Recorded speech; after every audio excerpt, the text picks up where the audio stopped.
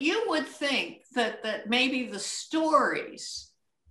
of wrongful convictions that have been exposed by the hard work of many innocence projects now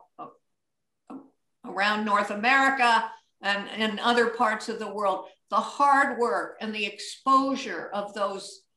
wrongful convictions, the tragedies involved, the tragedies not only for the person who spent 5 or 10 or 15 years in prison for something they didn't do, but for the extended families and the children who had to live with these wrongful convictions,